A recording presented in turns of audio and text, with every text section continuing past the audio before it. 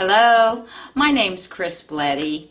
I'm a speaker, author, and a survivor of late-stage and recurring ovarian cancer. Today I thought we could talk about ginger, because ginger's already a common remedy for nausea and inflammation. But did you know that ginger kills ovarian cancer cells? Yep, it's true. Researchers at the University of Michigan's Comprehensive Cancer Center found that not only does ginger kill ovarian cancer cells, but it prevents them from developing resistance to treatment. And that's a very common problem for ovarian cancer patients. In this study, the scientists applied a solution of ginger powder and water to ovarian cancer cells.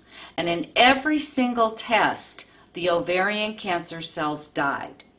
The cancer cells either digested or attacked themselves, or they committed suicide. Now, I'm a big fan of ginger, and I eat plenty of it. I like it especially in my green drinks, but I know a lot of you out there really don't care for ginger. Now, the great news is that the ginger that they used in this study is similar to what's sold in our grocery stores. So think about it. You don't have to eat ginger. You can simply take the powder in capsule form and drink plenty of water. After all, the ginger powder is what they used in the study.